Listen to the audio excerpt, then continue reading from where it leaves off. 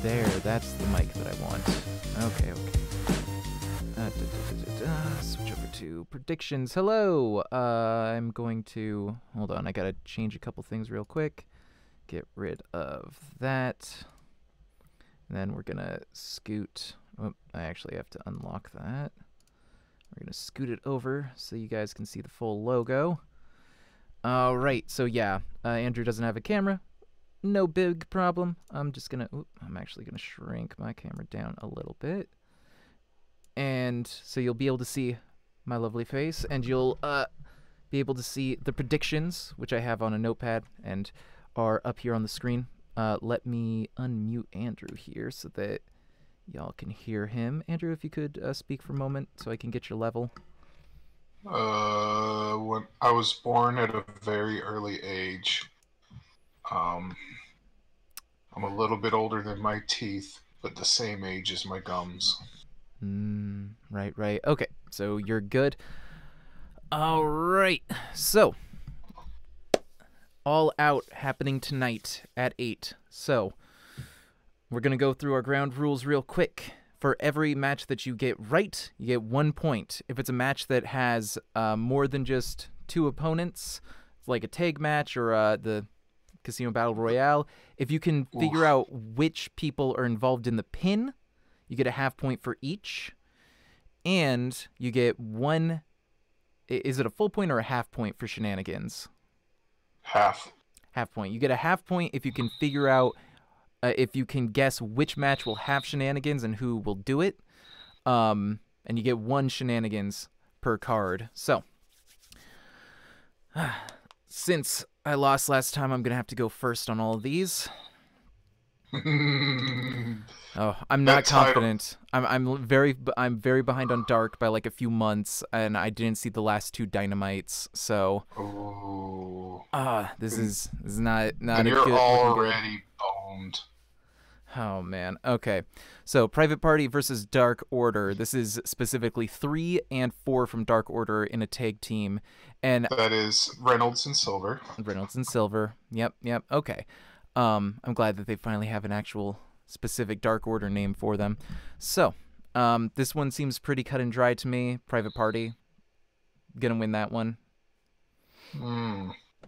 So you say you're behind on AEW Dark, huh?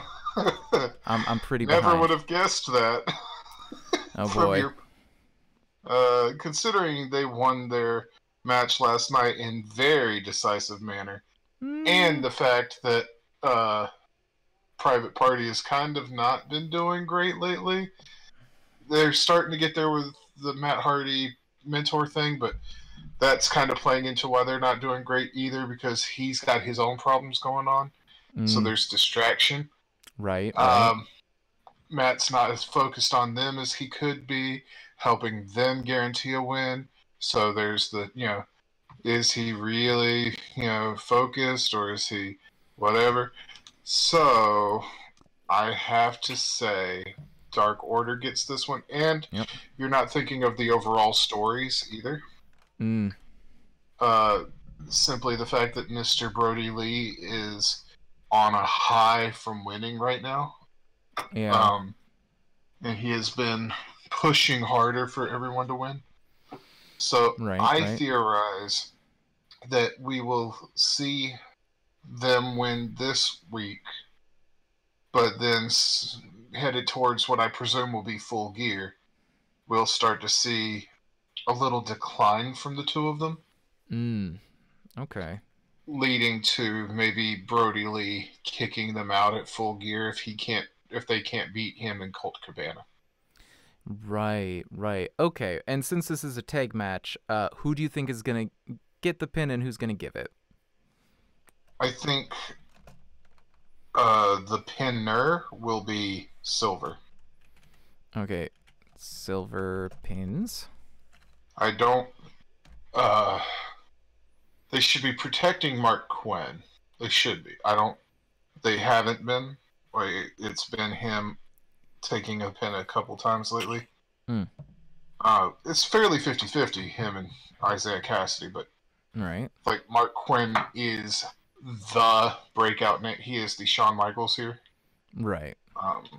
That said, they may be trying to kind of edge people away from seeing that as much. Like maybe he's great as far as offense, but when it comes to like defending himself and not getting pinned, oh, he's got work to do. So that could be why they're doing it that way. Okay. But I see probably Mark Quinn taking the pin. All right. Silver pins Quinn, and I think I'll agree with that for pretty much the same reasons. Well, except you think it'll be Quinn pinning Silver because you picked Private Party to win. Sorry. Well, actually thinking about it, yeah, I'm gonna go with that. That way we will at least be tied if you're correct. Okay, so next up is Britt Baker versus Big Swole in the tooth match. What was it? Tooth and nail. Tooth and nail match. All right, so going first on this one as well. I mean, Britt Baker has been playing the hard heel for quite a while, and Big Swole is definitely coming up. Like, I feel like Big Swole is going to be going for the championship next pay-per-view, maybe one after that. So, yeah, I'm saying Swole is winning this one. Now,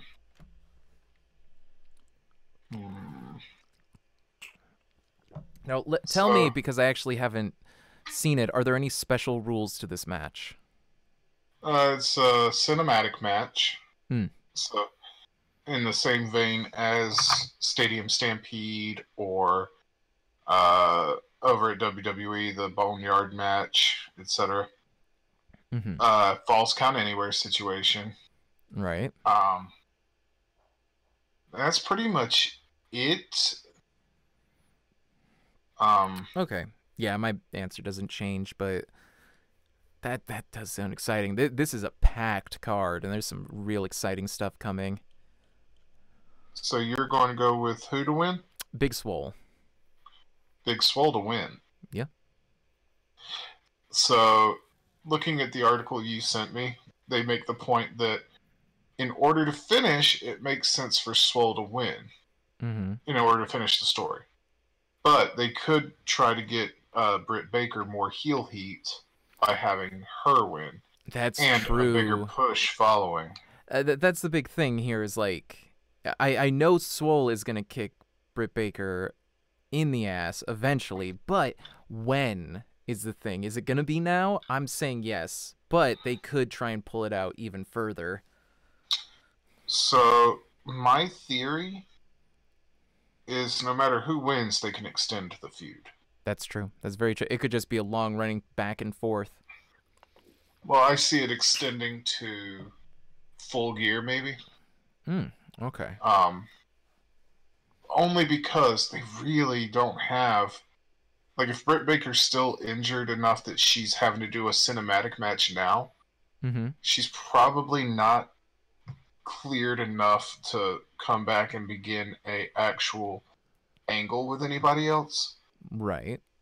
And say what you will, but the AEW has not been great with their women's division and building stories. Yeah, unfortunately. Like, the women's division, it has a ton of talent, and I do enjoy a lot of them, and there have been some pretty good promos.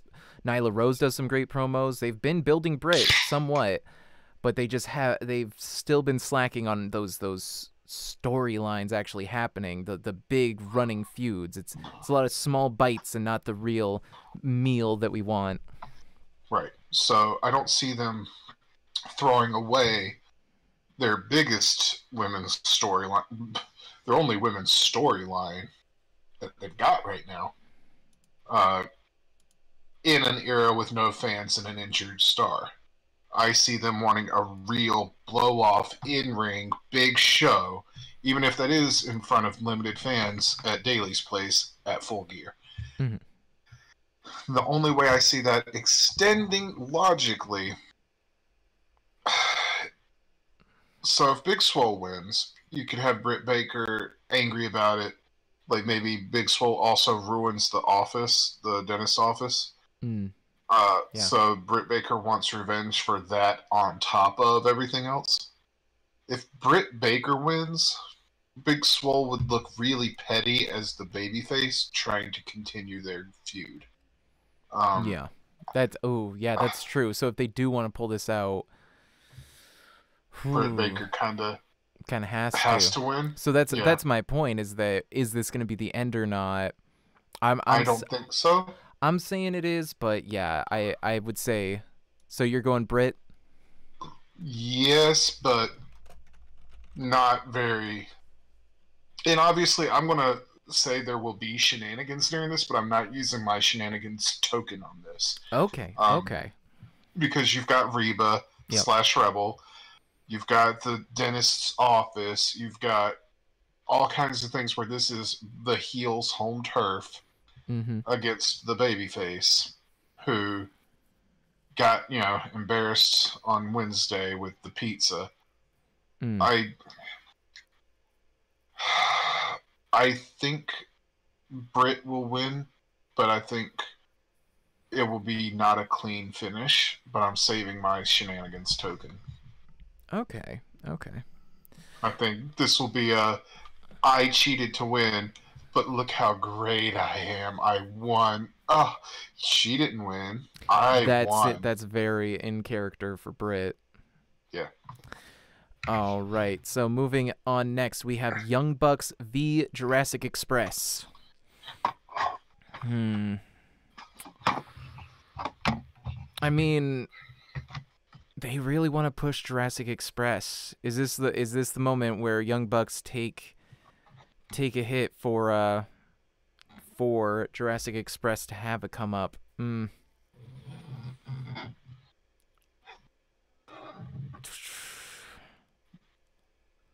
I mean, Young Bucks also haven't had a ton of wins. I'm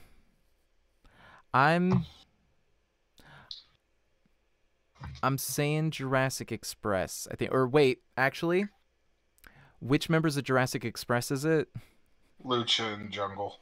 Yeah, I'll say Jurassic Express then. Okay. So I think this is where you and I differ. You think ahead long term and make presumptions about where a show can and should go. Right. I'm thinking about the storylines, and that's why the Young Bucks are definitely going to win. Jurassic Express is a top tier tag team. Even if they're not booked that way, they're over, and that gives them a lot more sway. It's like they said about the ranking system.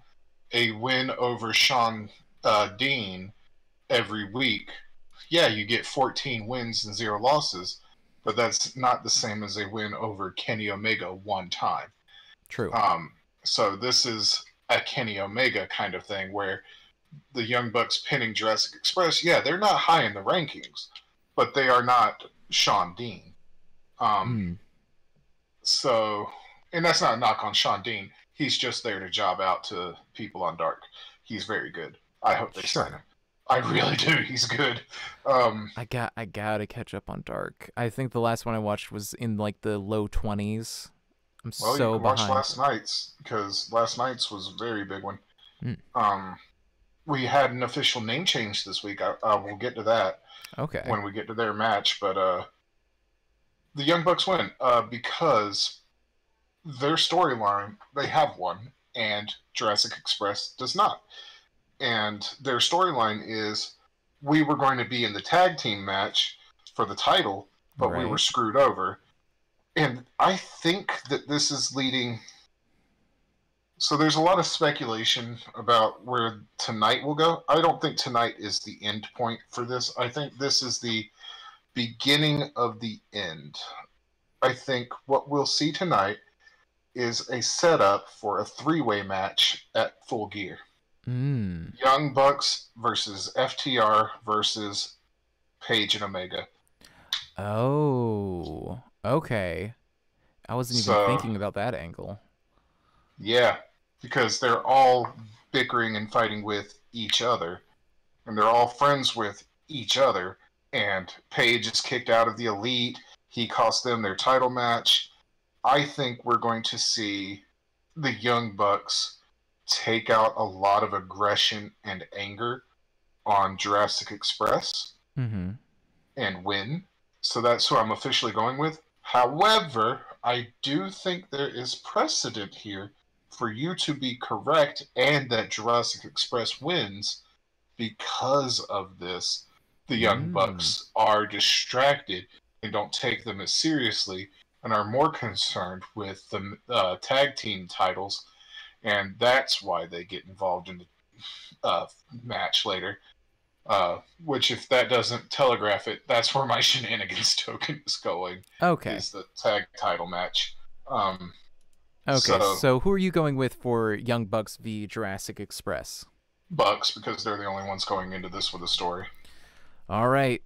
You got Bucks, I got Jurassic Express. So moving on, next up is a 3-on-3. We got Dark Order versus, 4-on-4. Right? Yeah, versus the Natural Nightmares, Matt Cardona, and Scorpio Sky. Honestly, you convinced me a lot with the Dark Order bit back there, and while Scorpio Sky has been having a great time in Dark, Matt Cardona is still pretty new to AEW, and Natural Nightmares haven't had the best record in general. So I think... Well, wait. Which members of the Dark Order do we have in this one? Colt Cabana, Brody Lee, and Uno and Grayson. Yeah, no, I'm definitely going Dark Order then. Yeah, fully agree. And who do you think is going to get the pin, and who do you think is going to take it? That's true. Oh, and actually, let's step back for a minute. We didn't say that for Bucks v Jurassic Express, which I'm going to go a little wild and say Luchasaurus is going to pin Nick. No, Matt. I know that's very unlikely to happen, but I'm just throwing it out there. That's the only option you really got. Yeah. If I were you, that's what I would pick too if I thought Jurassic Express was going to win. Yep. With the Young Bucks winning, it makes sense that Nick would get the rub. Mm-hmm. You want to protect Luchasaurus. You definitely want to protect Luchasaurus. Oh yeah, they're trying to make him seem like a mountain that cannot be climbed. Not yet. Jungle Boy, on the other hand, has taken a lot of pins, but in a way that protects him, especially if the Young Bucks go vicious, like I theorize, to show that they are done playing and being nice, and they're going a little more heel. And we'll get into that later as well. I think that Nick pins Jungle Boy, so the exact opposite of yours. Okay, so there is a chance we both get a half point on that if, say, Matt pins Jungle Boy, Luchasaurus pins Nick, however it shakes out. Yeah. All right, so scooting back forward to... let me scroll up. Dark Order versus Natural Nightmare, that whole match. I'm going to say Brody is going to get that pin? Well, no. I'm going to say Brody is going to get into a position where he could pin, and he's going to give it to Colt, as he's done before. No? No. No, I'm not seeing that. Colt is more... Like, it's not saying Dark Order and Colt Cabana versus Natural Nightmares, Matt Cardona and Scorpio Sky. Oh, that's right. It's saying Dark Order. And last night on Dark, Colt Cabana was more... He came out to his own music, but he was berated by Stu Grayson and Evil Uno for being too nice, who chewed him out for not, being crueler and harsher in the ring. Oh, okay, yeah. In that case, I'm going to say Brody. Brody pins. Natural Nightmares QT. is Dustin and QT, right? Yeah, it's QT. Yeah, I'm saying QT. QT, or if you want a shock value for it, Dustin. I would say, yeah, maybe Dustin, but you don't want to pin Scorpio right now. Oh no. You don't want to pin Matt. Oh, way too early to pin Matt. And having one of the other members of Dark Order eat the pin instead of Brody Lee from like a Scorpio or Matt doesn't make much sense to me, because they are booking Brody to look how they booked him against Cody. They're not going to have Dark Order lose here. Right. So I'm going to go with Brody Lee pinning QT because that's the safe bet, but it could also be Dustin. Okay. So you got to lock one in. Are you going to go Dustin for the chance of that half point over me, or are you just going to go with QT? I'm going with QT. Like, it's a safe bet. Okay. All right. We're close to the halfway point here, so let's get into Hikaru Shida v Thunder Rosa, which is a women's championship match. Now remind me, who is Thunder Rosa? The NWA Women's Champion. Ooh. So what's interesting about Thunder Rosa, last year WWE called her for a tryout. Keep in mind, she is the NWA Women's Champion. Debuted in NWA in October, became the champion sometime earlier this year. And WWE called her in to audition and try out as a fucking referee. Oh, come on. Now, apparently Tony Khan has talked about this recently. The working relationship with NWA is due to the fact that he and Billy Corgan are good friends. And this was an idea they kind of came up with together to promote the NWA, while they're not running shows because of the speaking out movement. And so it's not due to the pandemic that they're not running shows, folks. I'll just say that. Yeah. I think it's obvious Shida wins. Oh, totally. Yeah, they're not. Well, that's certainly a formidable opponent. Shida is not giving it up. It's going to be a big match. Oh, now, I will say this. If Rosa wins, if she wins, which will be shocking, it could mean a close working relationship with NWA is going to be more common going forward. And I think that would be cool, because then we get the potential Cody Rhodes versus Nick Aldis 2 or 3 for the title. Ooh. For the NWA World Heavyweight title, which Cody won at All Out or All In 2 years ago, making him and his father a legendary first. They are the first two to be father and son to hold that title. No other father and son duo.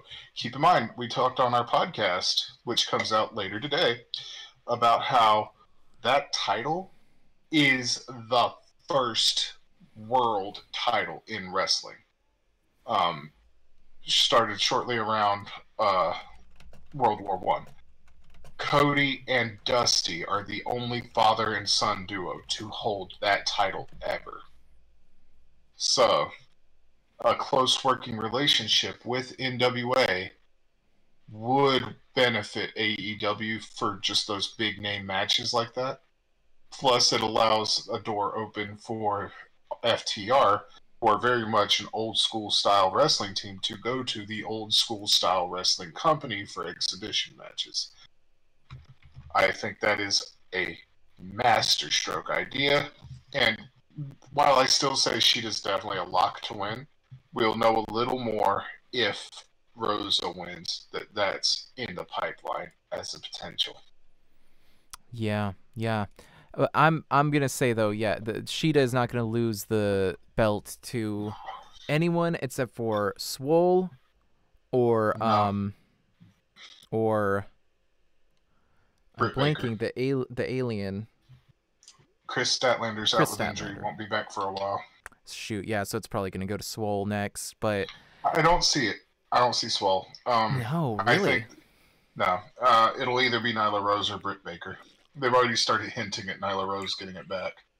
With her and Vicky Guerrero. I don't really see Britt having it. Oh yeah, maybe. She's definitely being set up. Yeah. No. The only reason she's not is she got injured. Like she's going to be the AEW Women's Roman Reigns or John Cena. She's going to get pushed a little more than maybe the fans would like for a while. Yeah. Okay. Not a bad thing. She's good, but yeah. All right. So we both say Sheeta for that one. Now, next up is the 21-man Casino Battle Royale. Now, we don't have all the names for this yet, but some of the ones I'm seeing here: Lance Archer, Brian Cage, Jake Hager, Eddie Kingston, Darby Allin, Ricky Stark, Sean Spears. Are there any other names that I didn't mention? So there is Lance Archer, Brian Cage, Ricky Starks, Jake Hager, Eddie Kingston, and Pentagon, Ray, fucking Butcher and Blade are all going to be in it. Darby Allin. You're probably going to see a couple of the dark guys on there, like a Fabu Andre or a Sean Dean. Their prediction on this website, which is Bleacher Report, will be an unannounced winner. That's a possibility. I'm trying to work out because winner gets a world championship match as before. I don't like that idea. That unannounced. See, I want it to be somebody like an Eddie Kingston or a Darby Allin or a Lance Archer. Those three, and then like Brian Cage as like a fourth would be my options. But those three, it could be. Cage had his chance. Cage had his chance against Mox. I don't. Oh, he did. That's right. Okay, so yeah, I'd say. And he's why I don't like the idea of an unannounced winner, because they're suddenly the #1 contender. Yeah. And while the rules of the match do make that okay, I don't like the idea that that's how they what's the word I'm looking for here, Higgins? They have that ranking system. Yeah. And I don't like that they're just tossing that aside a lot. Because MJF argued, well, why is everyone else getting a shot when I'm undefeated this year? And he had a good point. Yeah. And then you compare to like Brian Cage, who just walked in, won one match, and automatically had a title shot. Yeah, that's what I'd say is that like, well, yeah, that's correct that that MJF should get a match, but it's like, it's also if you're not able to win the matches that could get you a shot, like doesn't that also say a lot about you as a contender that you're not able to win when it really matters? Yeah. And another thing about it is, I want them to modify the ranking system so that it's already like this, but I want them to officialize that it's fluid, that outside circumstances can make a difference, that while yes, the ranking system is used in situations where, say, oh, well, we don't really have a feud for the champion, let's look at the ranking system. But if the champion, has gone and started a fight with someone else, or someone has started a fight with the champion for, reasons other than the title, then obviously let that be the story. That be the match instead, and use the ranking system as this is who's earned it, so they're next, kind of thing. Right. I do wish they'd bring back that panel of judges like they did for Jericho versus Omega. Yeah. I liked that idea. I wish they'd bring it back. Well, that's the thing too. Or was that Cody? That was Cody. I don't recall, but they haven't done that since, and I liked it because even though they didn't really come into play, it implies that it could come down to that, and it opens up so many opportunities for people to be able to question the results. If someone's like, I don't really think that's the person who should have won, I feel like something should be going on with the judges. And you could even have behind the scenes stuff like being shown of like, oh, they paid off that judge They just Yeah. it didn't come up until too late. So like stuff like that it brings an interesting element to the proceedings. So who are your last two for the speaking on the name change. Oh yeah. Pentagon Jr. is gone. Oh. He is now Penta El Cerro M. In case you may have noticed that the past couple weeks, that is actually how he's been referred to on Dynamite. And you might not have caught it, or you might have thought, why is JR talking like that? It's because Pentagon Jr. is owned by, I want to say CMLL, the name, and he doesn't own the rights to that. Yeah. So he does own the rights to Penta El Cerro M, which is, no fear. Fair enough. I mean, that's a lot of times when there are name changes and things, it comes down to copyright nonsense. Yeah, it's basically he wanted to be able to put shirts in Hot Topic, which he just inked a deal on. Oh, yeah. Here's a question. Speaking of merch, have you been able to get any of the figures? I've been checking everywhere I can, but they're sold out pretty much everywhere. Our Walmart had just the belt and the ring left. Yeah, same. Every time I go, like, they have the belt and they have the ring, and they have, like, the 4 slots where the figures would go, but they never have the figures out. All they have is the AJ Styles figure right next to it. Yeah, the untouched stock of WWE next to it. Ugh. The weird stuff, like, there's, like, the Ghostbusters John Cena, the, like, weird He-Man crossover. I don't even know what they're doing. Yeah. So who do you think the last two will be? Last two. That's what it's going to come down to. That's what it's going to come down to. I'm going to say I think it's going to be Archer and Allen as the last two. Really? Wait. Because they don't have a storyline going right now, whereas Allen does with Ricky Starks. Wait a minute. Right, Ricky Starks is here. I think them then. Maybe? No. I don't see either one of them challenging Mox for the title. I don't know. Darby they've been pushing him over and over again. I think the issue is they're trying to get it to a point where he seems formidable even though he's kind of small. I don't know. I think a cool final two. Not necessarily the final two. But I think a cool one would be Lance Archer and Brian Cage. Ooh, that would be neat. But I think they're gonna. I feel like they are gonna butt heads at some point in the match. I don't know if it'll be necessarily the final two, but yeah, they need a monster versus monster beef slapper. I think. Hold on, before you say it, let's say this. We haven't done it in the past, but let's modify our rules a bit. If you can figure out the last two, you get a half point for each of the last two that you get right. So if you get them both right, you get 1 point, plus 1 point for the winner. If you get at least one of them that's involved in the last two, you get half point. All right. I think the last two will be...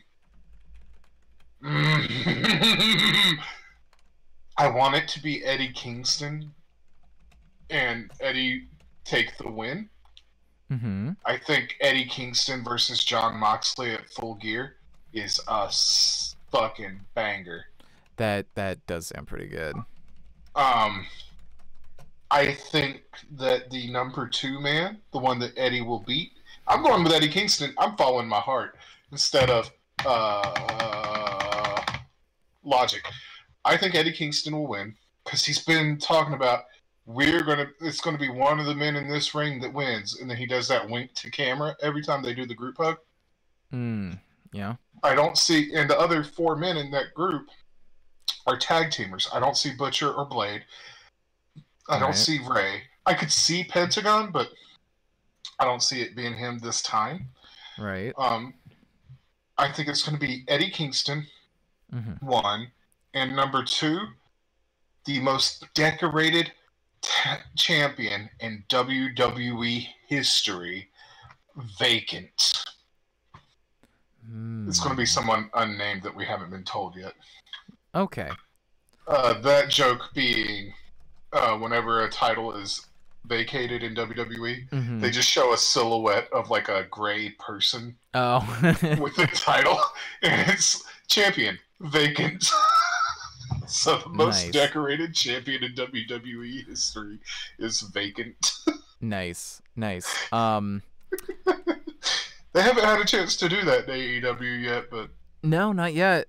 I'm surprised they haven't resorted to that when like Mox was kind of out for a while. He sent in promos and stuff, but he was clearly like not involved for a minute.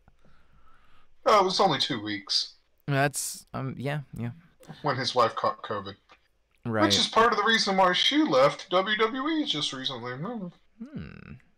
Spilling some tea up in here. I think I'm gonna say Eddie Kingston as well, but I'm gonna go Eddie. Archer or Darby. Or it could be somebody not announced. You could go with someone else. I'm gonna say it could be one of the guys from Dark. It could be Fabu Andre. Wow. We need to discuss him when this is over. I'm gonna say Eddie Archer for the last two. Eddie Archer. Because that at least covers 2/3 of the possible final 3. So that it's not a bad call. I don't see Archer getting that close to the main event picture yet. I don't. Yeah, I feel like he has to be taken out by somebody bigger to really make it believable. But that's what I'm going with. Kingston to win. Kingston Archer last 2. Especially since he's not had like a big win lately. Yeah. Like he's had wins, but he's not had a like oh my god kind of win. This could be that, but I don't think you should have that right before you're #1 contender. Like you shouldn't become #1 contender through that. Exactly. And the last time he had a title shot, it was good, but it was against Cody. That's how they kind of screwed up Brian Cage. They like had him come in and immediately like bam, big contender, and it's like okay, he's a big dude, but it's like that feels a little cheap. That's why I think a problem with the phrasing of not someone not announced will win is that we read that as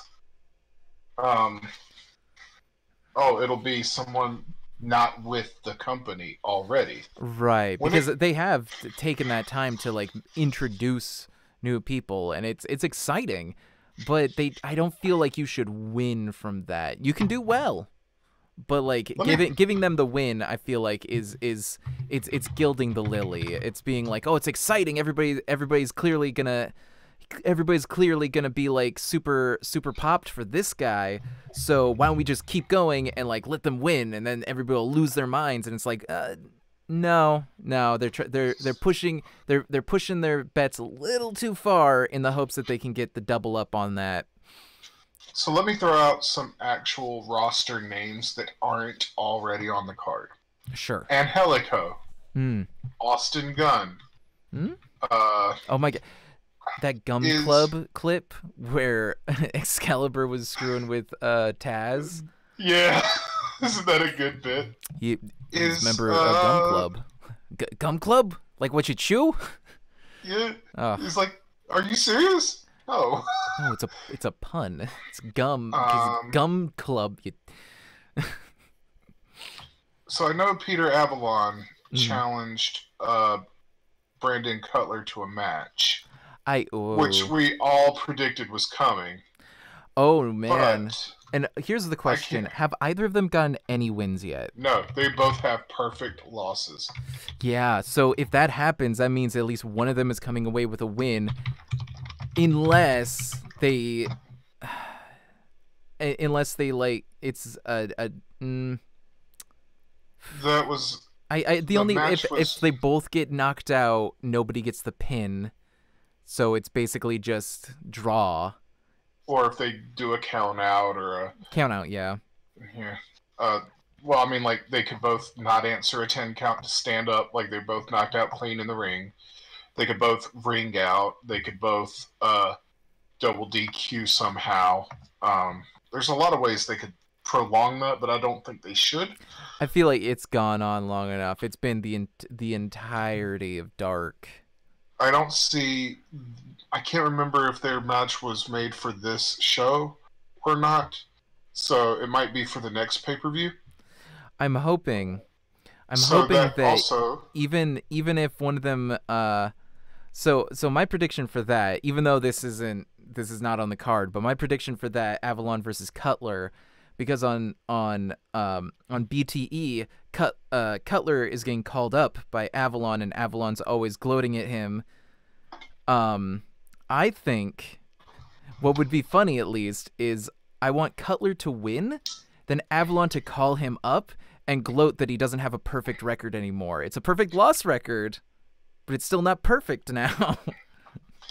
I think that might be what happens. But I think so that puts Brandon Cutler and Peter Avalon in this match potentially. It would be great if they were the final two, and they both failed at the same time. Christopher Daniels is not on the card that I can see. Neither are Trent or Chuck Taylor. Neither is... wow, their roster is so much bigger on their website than it used to be. I don't think Kazarian is on the card either. Oh, Jack yeah. Evans, Joey Janela. Kip Sabian, Luther. Kip Sabian, I think he's gotten kind of pushed to the side because Marco. Marco's definitely going to be in this. Oh, certainly. With Kip, it's because they were pushing him and Havoc, and he's getting his comeback on Dark. Okay. I'm just saying, like they clearly had a plan for the both of them, and the wrench got thrown in that. So I feel like they're gonna have to they're just in a transition period of like reworking what they're gonna do with him. Yeah. Michael Nakazawa. Oh yeah. I mean, Santana and Ortiz. Oh well. Here's a name for maybe a unannounced return. But I think international law comes into play here. Pac. Yeah, I'd love to see him, but there are some issues. I don't think he would not be able to go back if he came over. Sean Spears and Sonny Kiss. Yeah. Love Trent. To see Sonny. Wardlow. Yeah. Oh, Iggy. MJF wins the title. Wardlow's #1 contender. Oh, now that's going to be screwy. Oh, would that not be a great fucking lead up to Full Gear, though? It's going to be good. But I think it's going to be Eddie Kingston throwing out Vacant. Yep, and I'm saying Eddie throwing out Archer. So. Oh, that's interesting. Their announcers page, or their broadcast team, includes Alex Abrahantes, Dasha Gonzalez, who do the Spanish commentary, Alex Marvez, who does a lot of the backstage, JR, Justin Roberts, Taz, Shivani, and they still list Golden Boy. When was the last time you saw Golden Boy on AEW? Oh, it's been... I think he was on, like...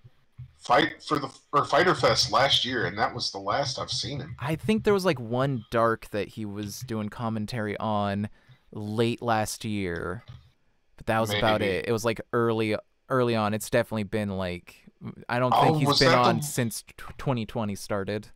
Yeah, no, and it could be COVID. Entirely, it could be. But, I mean, he definitely faded away before that, but I'm assuming he's just still on contract. He just hasn't been able to do it. Oh, this is interesting. Arn Anderson and Tully Blanchard, along with Billy Gunn and Jerry Lynn, are listed as coaches in AEW. But so is Vicky Guerrero. Yeah, she's Nyla's coach. No, she's Nyla's manager. Okay. Sure. And I find that interesting that they either appear to be conflating the two, or Vicky is actually doing... She's a great promo. They have the same... They're taking up the same role, really. Yes, but, like, the coach thing is very much, with Arn Anderson at least, something Cody is doing. He's like, Arn isn't my manager, he's my coach. He's the coach of the Nightmare Family. So, it could be that, but... Right. I think that it's going to be Eddie Kingston wins. I think he's a good choice to win. He's just too fucking good on the mic. Hey, he is so fucking good. When you stream, do you use OBS? I'm getting like a weird flicker. I don't think. Let us know in the chat if you see like a flicker on the screen. I think it's. I think it might just be my monitor, but when I switch over to just my wallpaper, it's not showing it. I'm pulling it up right now, and you look fine to me. Okay, yeah. It's just like the gray borders are like kind of flicking to black every now and then. If I switch like over to a different thing and then back, it stops for a second. I don't know. Regardless, if you guys see anything weird, let us know in the chat. I'll do my best to fix it. All right. Moving forward, Page Omega versus FTR. Who you got? Page Omega versus FTR. Now this is a good question because they've been pushing FTR pretty hard, and they've been pushing this specific feud quite a bit. It's a sillier thing, which honestly I feel like a lot of stuff with Page has been mostly sillier. Omega can go silly, and he can go serious sometimes too. Specifically, the onus for their feud is pretty silly, but you think? You think the Page is afraid of facing the Bucks again is silly? And the FTR manipulating things to put them back in the... Okay, so I guess I missed that bit. Like I said, I am behind, so... Well, so the whole thing is there was that tag tournament to determine who would face Page and Omega. Right. And Page kept Matt from saving Nick when they faced I can't remember who it was they faced. I want to say FTR maybe. Might have been someone else even lower on the rung because they went out first round. And he just walked back with this look on his face of what the fuck did I just do? And it was implied that FTR talked him into that by making him afraid to face them again. But FTR then exposed that no, that was all Hangman.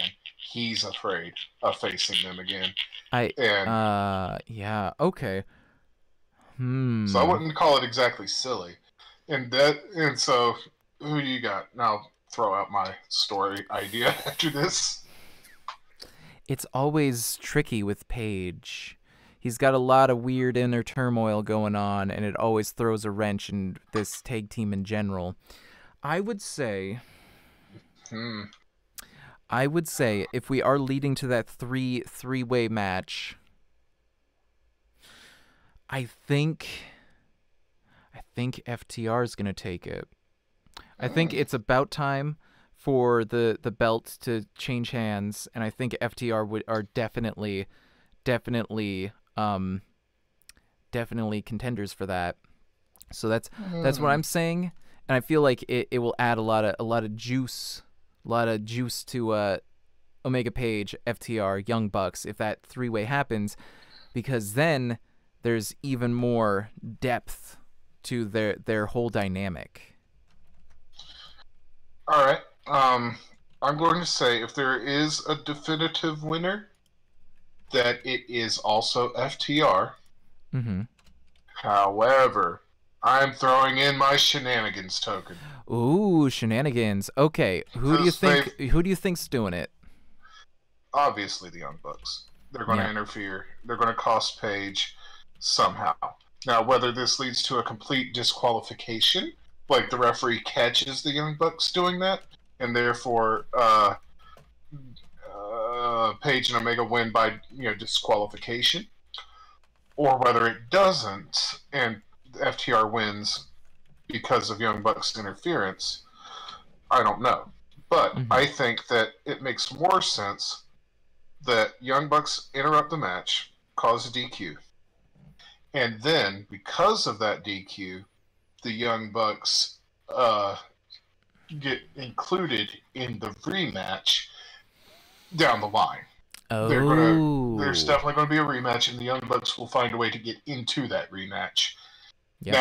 This still works if FTR wins. they could still set up a rematch, but I don't see, because of Kenny Omega and the storyline going on with him personally, specifically, both in the tag team tournament and with Colt Cabana on BTE, I don't see, if he loses the titles with Paige, him teaming up with Paige again for a three-way. And I think that three-way is the match for Full Gear. Like, that's going to be their big draw. So, I don't know if you've been paying attention, but they've been teasing Kenny turning heel and reverting to his cleaner gimmick. Oh, yeah. Since last All Out. Well, wasn't it? Since Revolution, right? Nope, even a little before that, since like early Dynamite. It started on BTE. The first Dynamite tease of Kenny going heel was actually with that match against Jurassic Express, where he beat the shit out of Marco and then continued to beat the shit out of Marco. That was the first tease there. And here's why I think that is the result. Kenny, I don't see teaming with Paige. Paige has been teasing a heel turn, but he's also looked very, very conflicted about it all. Kenny's been teasing a heel turn and enjoying it. Kenny's been happy about being a little more evil. Paige looks like every choice he makes pains him to no end to make. I don't see him turning heel, and if Kenny does turn heel, Paige will go along with it because he's out of the Elite. He doesn't give a shit. He just wants to hold on to that title at this point. Right. But if Kenny turns heel and loses the belt, what impetus is there for him to get back with Paige? Yeah. And I still think that three-way match is a big thing, a big draw. Okay, so with that, how do you think the pin's gonna go? Who's pinning who? Or if presuming the shenanigans don't happen, there's no DQ. Presuming that, I think FTR wins. Either member of FTR can do the pinning. I think Paige takes the pin. Okay. So you got to pick one from FTR. The bald one. Their names are not unique enough to separate their faces. One of them's Dax. Dax Harwood. Dax. Dax Harwood and Cash Wheeler. So their names are Dax and Cash. I get that they couldn't use their names from WWE, but they were much better names. Dash and Dawson. While they start the same, they're different enough that, like, did you say Cash or Dax? I said Dax. So was that Cash or Dax? All right, so Baldwin pins Paige. Yep.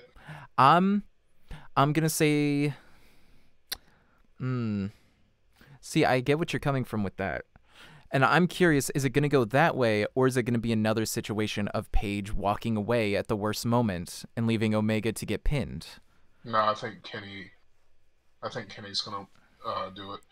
Or, I know, but we've been expecting that heel turn for like all year. Wait a minute. Hold on. Paige will not get pinned. Paige will be forced to watch the way Matt was when he fucked up the Young Bucks. He'll be the one on the outside. Kenny's taking that pin. If there's a clean pin. And it's going to be, they're going to force Hangman to like go through what he put them through. Okay. And then I'm going to say Herod one pins Omega just so that I have a complete opposite. Yeah, I still think Kenny's gonna get the pin, but I think just to give me a little more room to maybe get a half point. Let me pull up that roster again so I can get their actual on-screen names. Sure. Cash Wheeler is who you're voting for. Okay. And I am going with Dax Harwood. Cash pins Omega. Dax pins Omega for you. Okay. So, with that, we're moving on to the match I'm honestly most excited for. Chris Jericho versus Orange Cassidy, the Mimosa match. The Mimosa Mayhem match. Mimosa Mayhem match. Someone is getting thrown into that giant trough of mimosa, and it's going to be glorious. All right. Oh, wait. Mm-hmm. That's not the only way to win the match, though. Oh, wait. Oh, we got a new match for the buy-in. Oh. A new match has just been announced for the buy-in. Oh. It will be Joey Janela and Sonny Kiss taking on Serpentico and Luther. So Janela Kiss taking on Serpentico Luther. Who have been getting wins on Dark. And Janela and Kiss have not been. Yeah. See, I love them, but that's, yeah. This feels like a very dark match. Yeah. Okay, so let's do that one. We'll brew on the Mimosa match for a minute, but let's do this new buy-in match that's been announced. Who do you have? Because it could go either way in my mind. Say you tune in. Mm-hmm. This is your first, pay-per-view in a while. You haven't watched Dark. Maybe you're at a friend's house who's watching. Who do you think they're going to promote in this? Like Luther, who is, the only signed person on that team, with Serpentico, who is also the masked. He wrestles under a different name in AEW as well. I'm giving it to Kiss Janela with Joey pinning Serpentico. It's a throwaway match, it feels like. Serpentico. Okay, I'm gonna say mostly the same thing, but I'm gonna say Sonny gets the pin, or Sonny gives the pin to Serpentico. This is weird. I'm sorry, I'm looking at the news to make sure that nothing else gets updated. And WWE has filed a number of new trademarks. The most recent one on September 1st being for Wobbly Walrus. What? Wobbly Walrus. Is that perhaps something to do with Surf's Up 2, the animated film that has Vince McMahon as a walrus in it? No. It's a sequel unclear. to that Shia LaBeouf penguin surfing movie from like a decade ago. So it's unclear right now. Actually, more like 15 years ago. I don't know. Bray Wyatt said on SmackDown he's introducing a new friend to the Firefly Funhouse. And that does sound like a Bray Wyatt name. Like Ramblin' Rabbit and, Sure. I don't think... Huskus the Pig Boy. I don't think you can make a wobbling walrus sound. Oh well, with the Firefly Funhouse though. And it could be a mock Paul Heyman puppet. Oh. And all of that makes a lot of sense. Yeah. But anyway, I feel like this match being added so close at the last minute, it's definitely a throwaway match. Yeah, it's just to fill it up a little more. Yeah. All right. Which makes me wonder what was going to go in there that had to be moved. Good question. Let's ruminate on that. But so you were saying the Mimosa Mayhem match. So one of the ways you can win this is by getting thrown into the big ol' vat of mimosa by the ring. What's the other way to win here other than the usuals? Pinfall and submission. Sure. And so there's a lot of theory that whoever wins the match... If nobody gets thrown into that mimosa, I'm going to be disappointed. A lot of build-up for nothing, right? Yeah, like why... Yeah, they took all that time and honestly wasted a lot of champagne and orange juice if nobody goes in there. Right. So the theory amongst some is they may do similar to early 2000s when Undertaker fought the Dudleys. And Paul Bearer was in a tank that would fill with concrete if Undertaker won and thereby die. And Undertaker won the match, walked up and flipped the switch himself. And that's how the show went off the air. So there may be something similar that Jericho may get the pin or the submission, but Best Friends and Cassidy throw him into the mimosa afterward. That's what I'm going to say, is that whether it's for the win or whether it's just as a gag after, Jericho's going in that mimosa. Like, he's going in that mimosa in one way or another. Yeah. So I think. So I feel like I'm going to say Jericho gets a pin because of Hager shenanigans. Hager, you think? Well, no, not Hager. Actually, Santana and Ortiz are the only two not locked in. Yeah, actually, Ortiz, Santana, they're gonna have that. They're gonna have that bodega orange juice. And you've got the fact that Best Friends are feuding with Santana and Ortiz, and Best Friends are in Orange Cassidy's corner. Yeah, I think if you're going to play your shenanigans card, that's where I would play it. That's what I'm saying. Yeah, so I'm saying Jericho's going to win because of Ortiz Santana shenanigans. He's going to win by a pinfall or a submission. Probably a submission. Jericho likes all to three are going into likes to get him. Mimosa. Yeah, and all three of them are getting thrown in that mimosa. Afterwards, he's going to ruin a real nice suit. Ooh, baby. Ring gear. Oh. He'll be out of the suit by then. I mean, I feel like they might even wait till they'll probably like. I could imagine Santana Ortiz coming out with like the jacket or something. He's like getting dressed back up, talking crap on the mic, and then they come out, throw him in. So Jericho loses nothing by losing this match, I think. Yeah. He's established enough he could lose and still be he's a megastar. At this point, he is just having fun with all of his matches. That's the whole reason he and Orange Cassidy are feuding. This is a totally just for fun, goofing out kind of match. The whole like storyline is just silly for fun. So that being the case, I think not only does Cassidy win, he wins by putting Jericho in the mimosa. Oh, Cassidy, I'm probably already going to lose this because I don't feel confident about the first half, but I will let you have, because this is a special match, let's say you get a half point if you can predict who goes into the mimosa. Let's go with that. So Jericho mimosa'd. Yeah. And I'm also going to say Jericho mimosa'd, but I'll say you get the point if it's for the win. I'm just saying he win. I'm not going to count it because it's not for the win. So you get a half point if Cassidy wins by mimosa-ing Jericho. And I get a half point for the shenanigans, but that's the average thing. I'm pretty confident Jericho is absolutely going in. He's going in.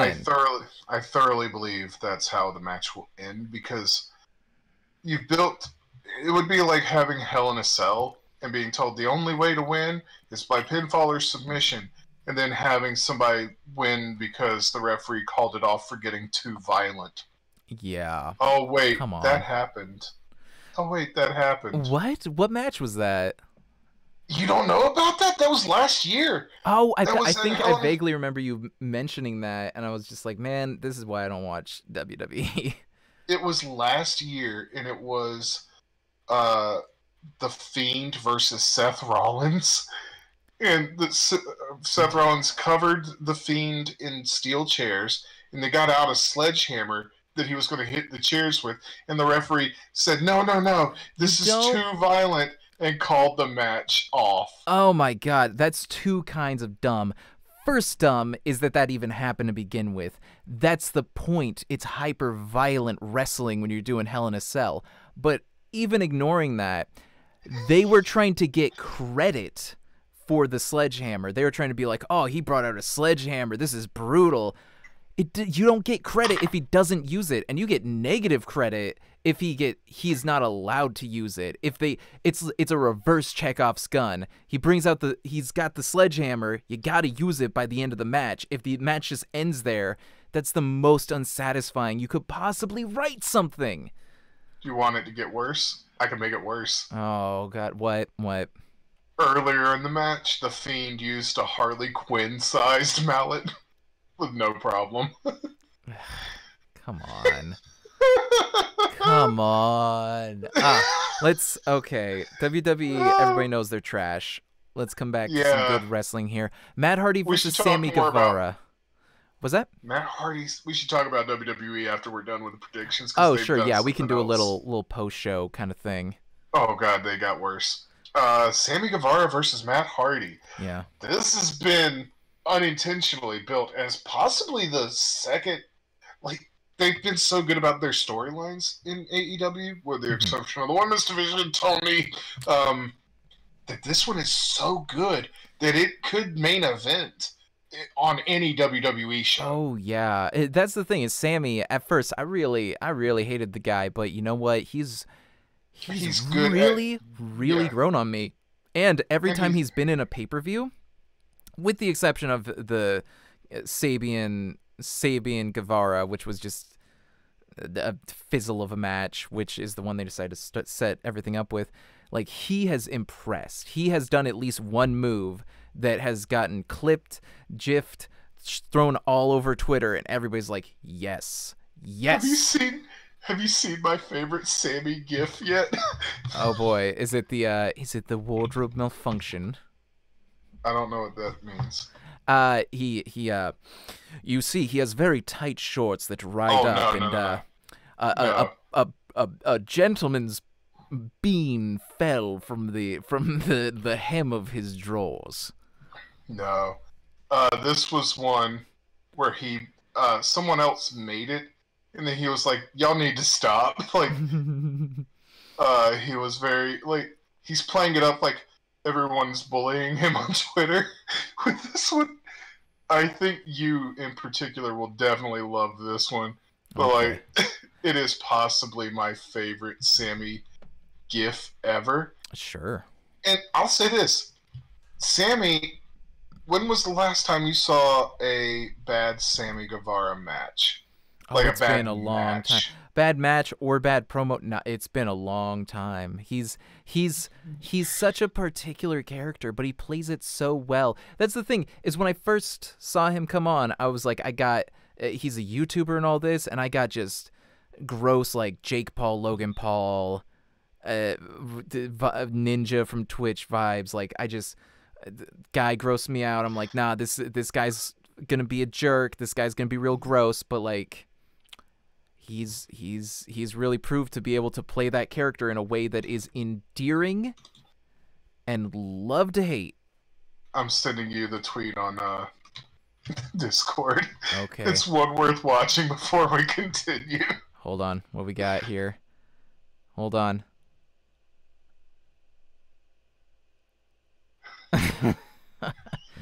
Hold on. I can bring it up on stream if I do this right. If you scroll up slightly, you can see a video of it with sound effects still. Hold on. Where he's screaming, "This is not funny." I just gotta. How do I do this? Hold on. I can't remember how to do the camera. I'm just gonna pop it in the middle and let it play for the rest of this. Once I figure out how to crop this. Hold on. I swear I know how to use this. It's worth it, folks. It's worth it, I promise. It's so worth it. Crop left. Oh my god. Let's go with 4,000. Whoa, no. 400. Shoot. Hold on. Nope. Come on. Oh, jeez. Oh, this is taking so long. Hold on. Yes? Can you save the GIF and just, import the GIF? Oh, God. I think that would be faster, yeah. Hold on. Cancel. Hold on. I swear it's worth it. You do that, I'll talk. Okay. So, with the Sammy versus Matt, there's a lot going on. And you've got Sammy, fucked up. And this is not in storyline, he legitimately fucked up. He panicked during a spot where he was supposed to throw one of the normal steel chairs. They're normal chairs, but he grabbed one that was a little more heavy duty, a little thicker gauged metal. So this is one that's more, as in the world of folding chairs, luxurious. One you're not likely to see too often. Squared frame, padded seat, a lot heavier. He was supposed to grab a normal one, but he couldn't find the one he was supposed to throw. So he grabbed the more fancy one and beamed Matt in the face with it, which fucked Matt's face up. Matt was pissed, legitimately, and Sammy got heat for that backstage. That said, Matt got revenge through something at Sammy and busted him open too. That was, you know what? just recently. Let me do it like this. I think this will work a little bit better. Just gotta. So there's actual heat. That if you looked at the story that Taz was doing before Brian Cage debuted with Darby Allin, where he was like, "Look, I just want to help you get better. I think you can do better." And then afterwards, it's like, "Fuck you! I'll ruin you to prove I was right." With Brian Cage and Ricky Starks, that's similar to what's going on here. Matt tried to talk Sammy into leaving the Inner Circle because he feels that Jericho is using Sammy to get ahead, and that Sammy can't move ahead in the Inner Circle. So that evolved into a blood feud instead. I think personally, because of that, a lot of that's going to modify how the story plays out. There's layers here, and it prolonged to just the perfect time because of Sammy's other fuck-ups, where he years ago on a podcast said some inappropriate shit and wound up having to go to sensitivity training for it, which padded the story out just right to line up for this show. I think, personally, this feud is great. I think both guys have equal chance of winning, to be honest. But that's not what I can put down. So, Iggy, have you got an answer for us? Hold on, I almost have this GIF set up. Hold on. It's so good. This is gonna be a real sloppy crop, but I just gotta. Oh god, you know how you could make a GIF that is a reaction, like whenever somebody sends an money or whatever, or somebody like starts following or subscribes, a little GIF can play with their name saying so and so started following you. Oh, you gotta use Streamlabs or whatever. Like, there's a way you gotta like code it or like use a third-party app that doesn't work. Yeah, but if we ever get to that point, that has to be our GIF. Heck yeah. That has to be our. So it's there we go. There we go. Finally. All right, that's gonna play inside of the L, the second L in All Out. Okay. Got it. That okay. has to be our so and so joined the stream GIF in the future. That's them getting thrown into the stream.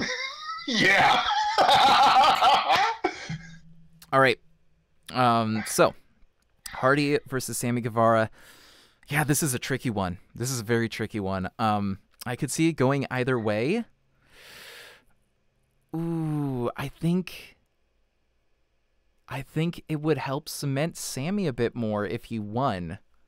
Cuz like Matt doesn't have any problems with staying over. Like he's a teddy bear. Everybody loves him.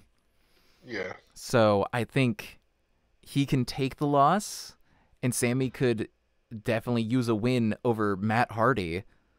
Like that's gonna like help not only cement him as a formidable opponent, but it'll help cement him as a heel, taking down such a beloved figure. So yeah, I'm saying that Sammy is gonna win this one. I'm going to be honest. This is the hardest one on the card for me. Yeah. Like, all the others, I'm pretty confident in. Mm-hmm. For whatever reason. I look at this one. This is the hardest one on the entire card. Because this one is so 50-50. Like, they've both been built more or less the same way.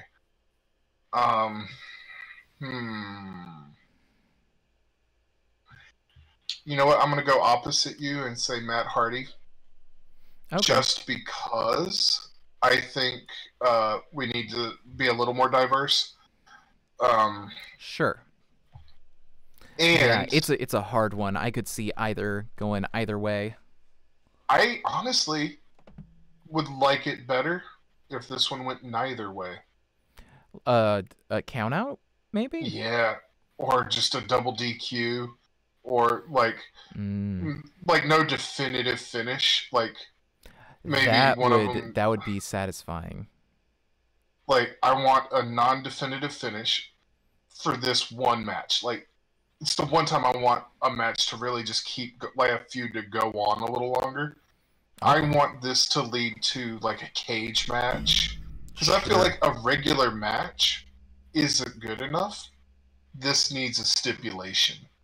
This needs this one rides out a little longer. Maybe they do like they did with Fight for the Fallen and Fyter Fest, where they do a TV special episode again before Full Gear. Yeah. Say like they did with Bash at the Beach earlier this year.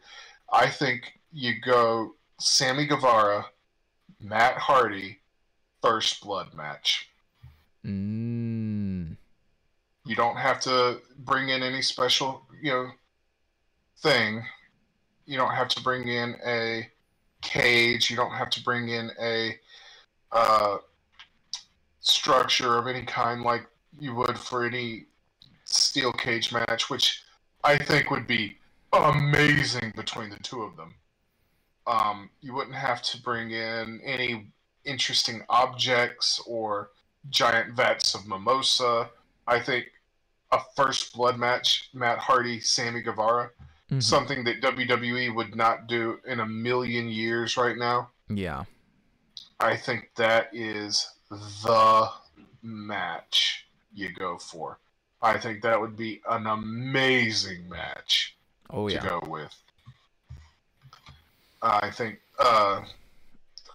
because we can't say neither for this, I'm going to say Matt Hardy, but I would rather it be not the end of this and just be the beginning of that build, because it needs a stipulation. Oh, there is a stipulation. If Matt loses, he's out. If Matt loses, he leaves AEW. So yeah, Matt. Oh shoot, knowing that. Yeah, he's not leaving. Oh yeah, there's no way. Crap, I'm already locked in. No. I forgot about that detail. Crap, yeah, that makes it very obvious who's winning. But here's the thing. It's not loser leaves AEW. It's if Matt loses, he leaves AEW. Yep. Now, here's the thing. If Hardy loses, as the article points out that we're looking at, he'll likely say that Matt Hardy is gone from AEW, but Big Money Matt or V1 Matt or Damascus. That's a fair point. With his current gimmick, that could work out. Yeah, well, I we'll just definitely see Matt getting his revenge here. In fact, I could see Matt losing here, and that lead to Damascus versus, especially a First Blood match, because Damascus is supposed to be a vampire. Damascus versus Sammy in a First Blood match.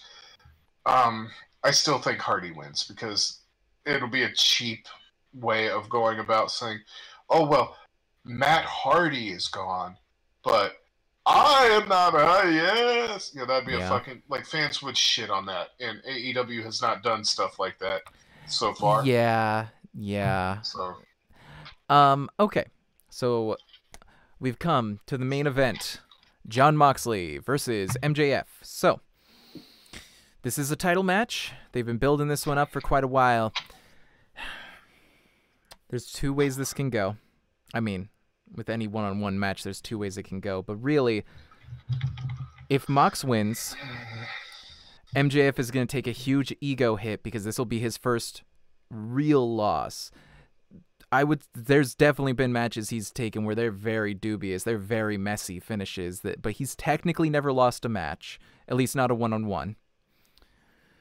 And John, I feel like, I don't know if I think he's gonna give it up. So I just have to look at it like, do I think John can continue to be the champion? Do I think that MJF could be champion at this point in time? And I'm going to say, I think John retains. I think this is going to be MJF's first loss. I feel like it might be a messy win, so MJF is going to argue left and right, saying like, nope, I didn't really lose there. It was too messy. You can't say I lost. I might not have gotten it. In fact, I might even say it won't even necessarily be a pin submission. It might just be a DQ, so the title doesn't change hands. But I'm going to say for sure, I don't think the title is going to change hands. I'm going to say, because I need to pick a specific one, I'm going to say Jon Moxley wins that one. For sure, he's not going to lose the title.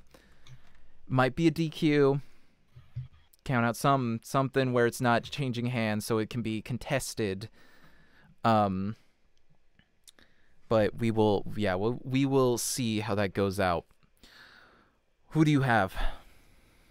So the backstage people, the dirt sheets, as it's called, have been talking about the impact COVID has had on wrestling. Yes. AEW is starting to bring back fans. Yeah. Now, from what I've read from fans and everything else, they've been doing it in the safest way possible. They've been following... so a lot of what we see on TV is camera trickery to make it look like there are more people there. But if you were to be shown like where they're actually seated, it's actually much emptier than it looks. Oh, yeah. You can kind of tell that it's basically just one chunk of maybe like 25 people, but they're packed in a little tight, and not all of them are wearing their mask right. Right. And so I'm not at all saying that they're good and that this should be something they're doing. No. I'm just saying that for what they're doing it as safely as they're doing the best of any wrestling promotion or really live sports as far as I've seen. As an aside, I feel so upset consistently, just so stressed out that we're continuing reopening when there was a slight downshift, and then within a week of reopening, everything started going back up so much faster and so much worse. And we continued reopening more and more and more, and we keep acting like we can reopen. It's like, no, we should have shut back down immediately. And the longer we go on, the worse it's going to get. Like, we're at a point where COVID is never going to go away. We're just going to get to the point where we can vaccinate. Oh, they're talking about there will be a vaccine in late October. Oh, yeah, a vaccine right before an election from a...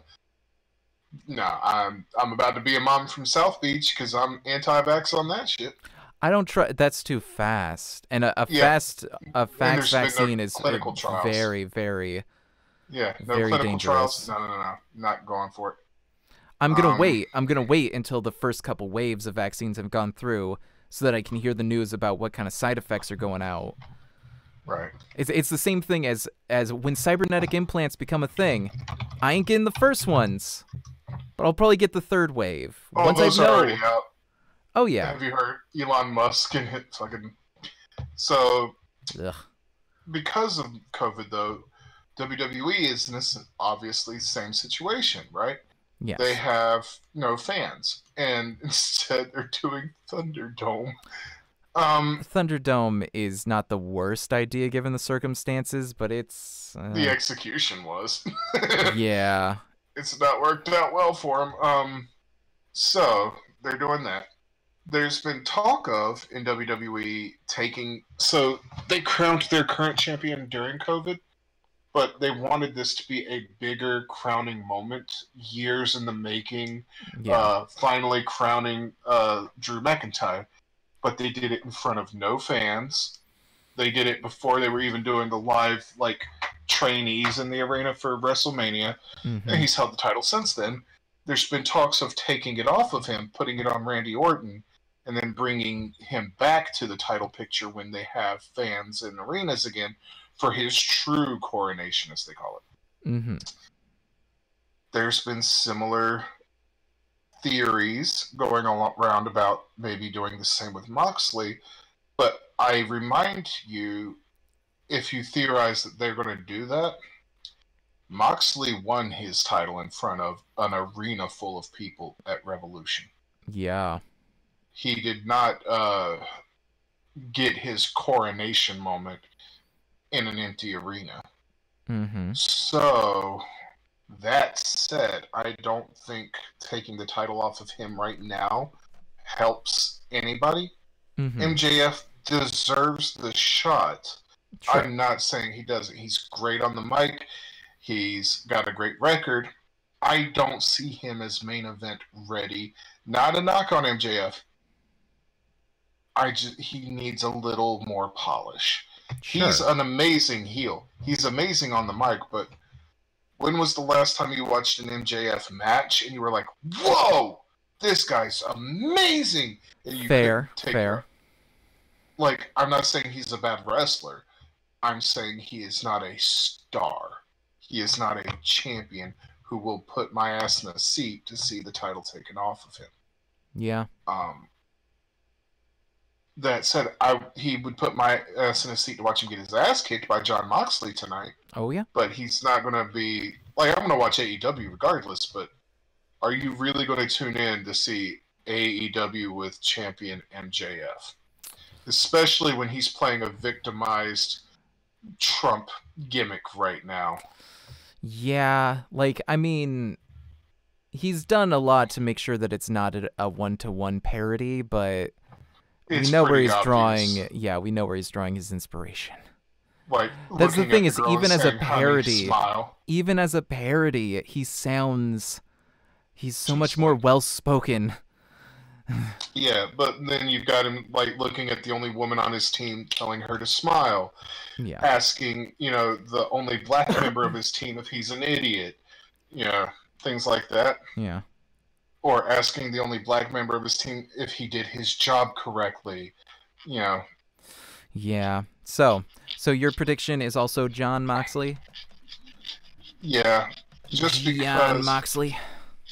I think, and this more goes back to right now, the fact I picked Eddie Kingston to win.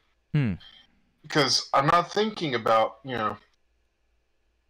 who the fucking...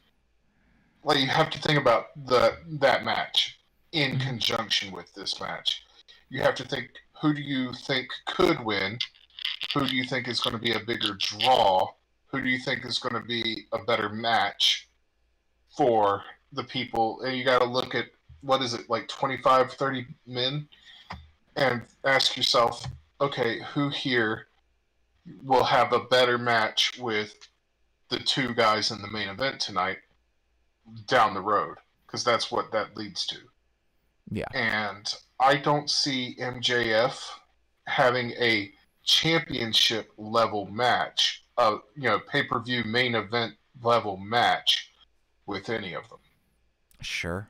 Yeah. Where he's the champion. Okay. I can see him as a contender, but right now he is always the bridesmaid. He needs to get just that one little thing.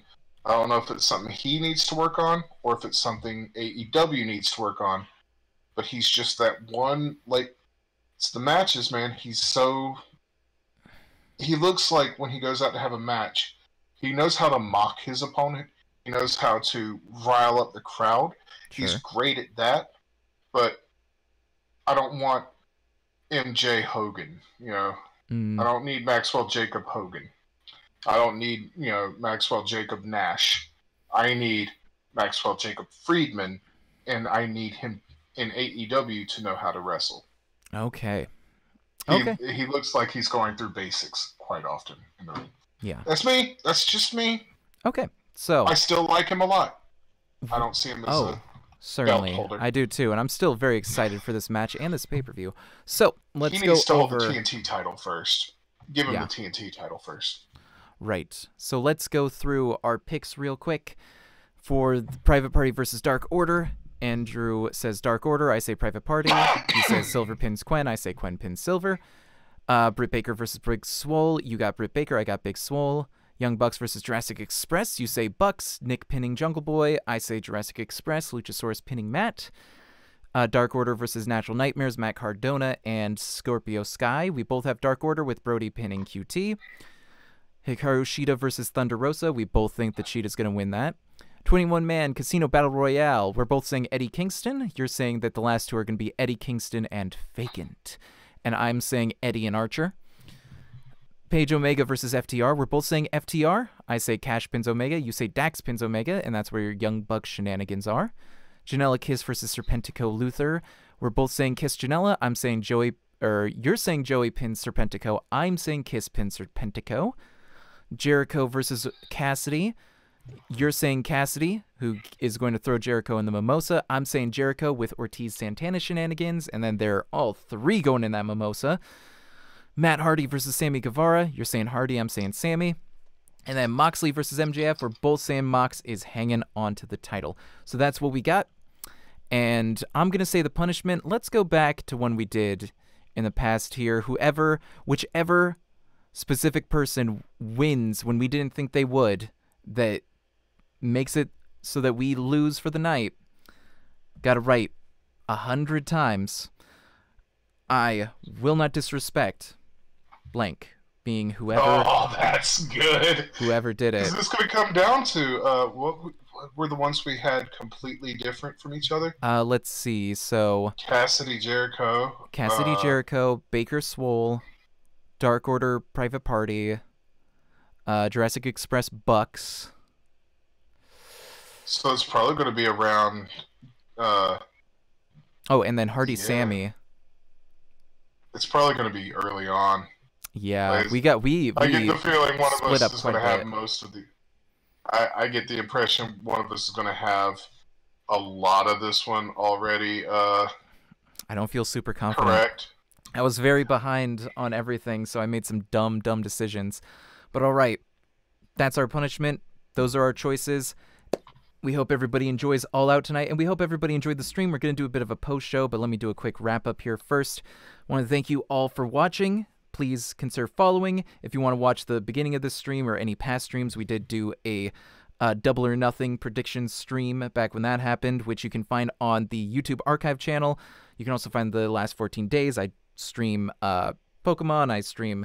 I've been streaming Legacy Goku.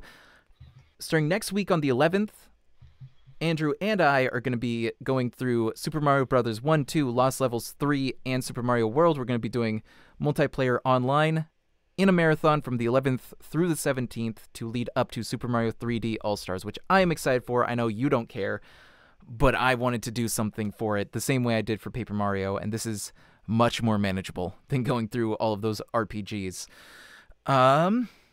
You can follow Andrew at Andrew D. Benge on Twitter. You can follow me at Iggy D. Kid. And yeah, be sure to stick around. We're going to take a quick break beforehand, but we're going to do a little post-show and kind of talk about WWE for a little bit. It won't be for very long, but stick around for that. We'll be RB, folks. Okay. Gonna go. And let me...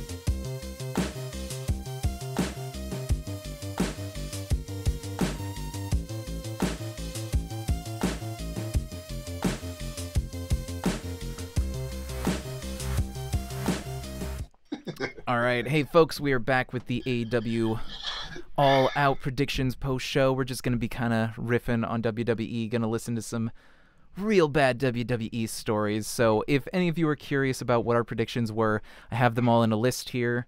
So just let me know and I can let you know. Say in the chat. So, Andrew, what do you got for me? Have you at all been following wrestling news, specifically WWE, the past 2 days? No, I've been pretty busy. Ooh. So a lot of talent in WWE have begun doing cameos, Twitch streams, right? Things like that. WWE, now there's a report that it's because of Lana that they've done this. There's a report that Lana disputes this. She says it wasn't me, but I could believe that it was, and that she's going to be the scapegoat. I believe both sides of this, to be honest. I believe her. I believe the people who say, nah, it was her. I think she's being set up. I don't think she was the actual reason. But I think she's the one that's going to catch all the shit. So Lana posted a video of her on Instagram promoting Benge energy drink. Okay. That's all she did. WWE has now said that you're not allowed to do Twitch, you're not allowed to do cameos, you're not allowed to do any third-party stuff such as that anymore. Yikes. Period. Yikes. Period. Yeah. Stating, here's the original letter. Furthering my comments last Sunday regarding the reinvention of our product, it is imperative that we promote and protect our brand in every conceivable way. Some of you are engaged with outside third parties using your name and likeness in ways that are detrimental to our company. It is imperative that these activities be terminated within 30 days. Violations will result in fines, suspensions, or termination. These are necessary in order to rebuild our brand as we enter the next phase of growth at WWE. Oof. Then they said this when asked about it. And I want you to tell me at what point you go, oh, hell no. Because I'm already at oh, hell no, but whew, this one's worse. Much like Disney and Warner Brothers, WWE creates, promotes, and invests in its intellectual property, i.e., the stage names of performers like The Fiend Bray Wyatt, Roman Reigns, Big E, and Braun Strowman. It is the control and exploitation of these characters that allows WWE to drive revenue. Which they literally said exploitation. That's where I went, oh shit, highlighted that and put it on Twitter. They literally said exploitation. Yeah. Woo! They couldn't have said utilization.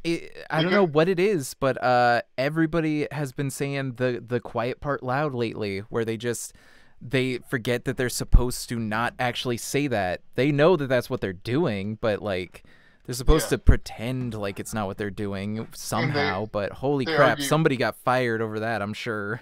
No? I'm pretty sure that's Vince McMahon himself.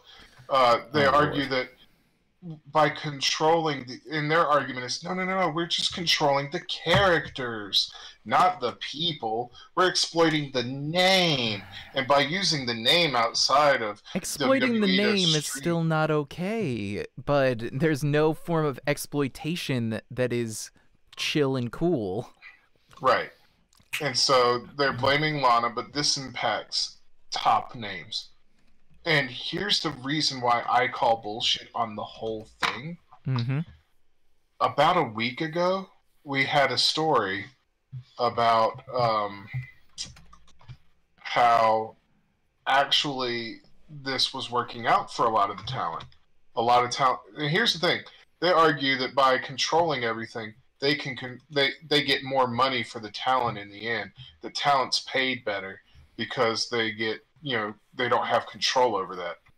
I call bullshit, because if they were paid well enough, they wouldn't need to be doing cameos, or ads for That's the Bang thing, Energy. yeah. Or sponsorships through Twitch or any of that. Like, my goodness. So, about a week ago, somebody released a thing talking about who the top draws on Cameo in WWE were, and who was actually making the most money. Yeah. And it wasn't their top stars. It wasn't. It was people that fans have been, clamoring for to have. Like, hey, how about pushing these people? No, okay. How about pushing these people? No, okay. How about pushing these people? No. It's been those folks who've been making the most money. I'm trying to find the article that lists the names, but when you search WWE Cameo right now, that all you're getting is the other stuff. Yeah. Let's see. And so while I look for that, I'll move on to another story. Renee Young, wife of Jon Moxley, has left WWE. Yep. She was diagnosed with COVID-19 a couple weeks ago, back when Jon had to miss the build up to Fight for the Fallen and Fyter Fest. Yeah. So when that happened, she announced it on Twitter, and WWE lost their shit and were like, "We really wish you would have told us beforehand that you were going to announce that you had COVID." And people were like, "Why would she tell you that she was going to announce that?" So that they can hide it? No, so they could stop her. Yeah. So that, was a weird thing to do. So she said that was kind of like the fact that Stone Cold Steve Austin called her to ask how she was doing when she was out with COVID. The fact that so all these stars and wrestlers reached out to her to find out how she was doing when she was fighting with COVID. And then nobody from WWE offices like Vince or Triple H or Stephanie called her to see how she was doing when she caught a fucking pandemic disease because of their fucking policies that damn near fucking put her, like, that could have killed her. Yup. Killed her or caused permanent damage that would have ended her career anyways. Yeah, we keep talking about how, it's just life or death. Like, you either live or you die, and that's it, and then it's over. No, we're just now finding out about the long-term effects that this fucking disease will have on you. Well, we're not just now finding out about it, is the thing. We've known for months, it's been coming out, that there's a ton of long-term effects that can basically ruin your freaking life. Like lung scarring, organ inflammation, like heavy brain damage from inflamed brain cells. Like, it's heavy stuff. Like, just because you survived, just because you didn't get hospitalized, it can still destroy you. And look at just what we can visually see with things like COVID toe, or, it's bad. It's bad. It's real bad. And so don't take it lightly. Wear your mask. Hey, and wear it. WWE, wear the mask. No questions. Do it. And like, people keep talking about, oh man, if NXT moves to Tuesday nights, we can watch both shows and they both get great ratings, and they will be moving to Tuesday nights. Like, I'm willing to make that the tiebreaker for tonight. I'm willing to bet that NXT will move to Tuesday nights because the network is fucking pissed. And they're actually, because of NBA and all that and NHL, they've been moving the episodes around, right? Right. And because of that, both shows that's why I ended up missing them. It's like the first one that was pushed to Saturday, I didn't realize started an hour earlier, and then like last week I was excited. It's really thrown me off. But yeah, both of them have gotten massive ratings, bordering on the 1 million line, because they're not on the same night. Oh, and if WWE were doing so well, Triple H wouldn't have had to sell $2 million of WWE stock a week ago. Yep. Apparently, the Inner Circle was originally going to be called the Fist, which was going to be a reference to Daredevil, or no, the Hand in Marvel Comics. Yep. The group, which is mostly a Daredevil thing, but it's spread since. Man, maybe I should just search Cameo because I'm like 10 pages deep and I'm only a week in. Wow. Fuck. But shit, if it's not on this page, I'll just search Cameo. AEW, Sonya Deville, AEW. Alright, fuck it. I'm just going to search Cameo. Fuck. Okay. Because, oh, damn it, there it was! Ah, no! Just as I clicked away. Oh, the worst. The worst. Top WWE earners on Cameo. So, here are the top 10 most expensive stars based on their cost and cost per minute. So this isn't necessarily who's making the most money yet. This is just cost. Ric Flair, $500, $440 per minute. I'm not going to do the per minute thing. I'm just going to list their base price. Roman Reigns, $500. Alexa Bliss, $399. Charlotte Flair, $380. Sasha Banks, $375. Mandy Rose, $250. Rey Mysterio, $250. Cassie McIntosh, $200. Which is Peyton Royce, I believe. Billy Kay, $150. Kevin Owens, $149. Top earners. And I want you to listen to these names and see if you notice something interesting about them, okay? Big E, number 1, $62,509. Ric Flair, $30,005. Mandy Rose, $22,503. Peyton Royce, $21,803. Roman Reigns, number 5, $18,003.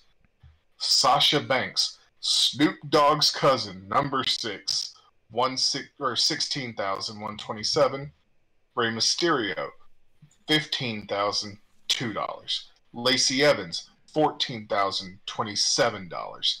Kevin Owens, $10,432.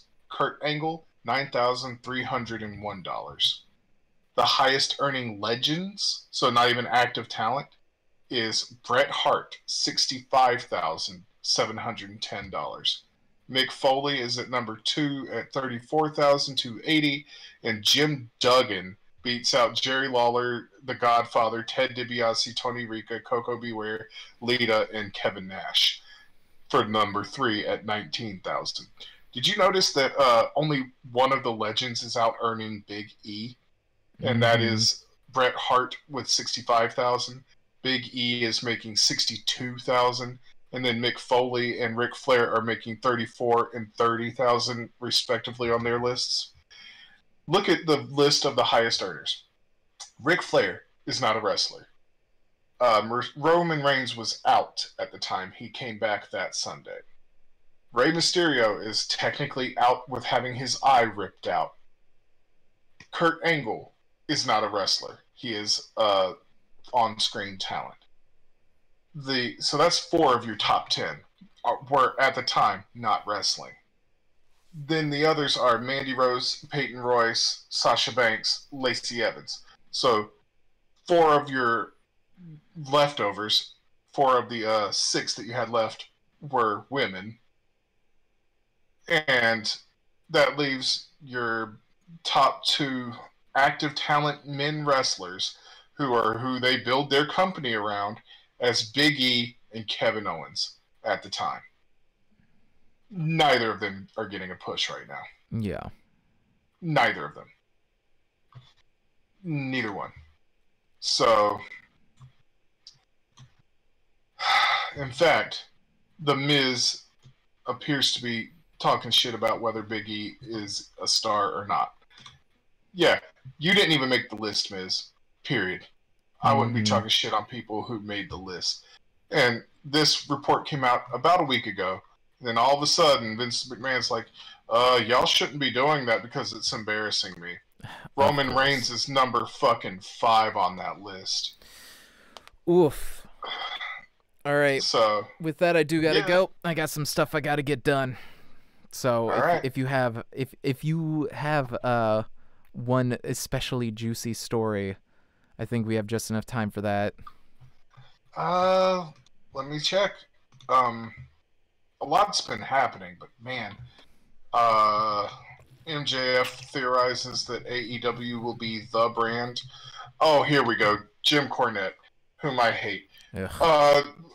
TLDR thinks that Jon Moxley is fucking lucky to have Renee Young as a wife because he's not good enough for her. And he used a little bit of a code word. Whenever a straight white man of power uses the phrase well-spoken or very well-spoken, that is a backhanded compliment to let you know that he didn't expect a person like a woman or a person of color to be able to talk like that.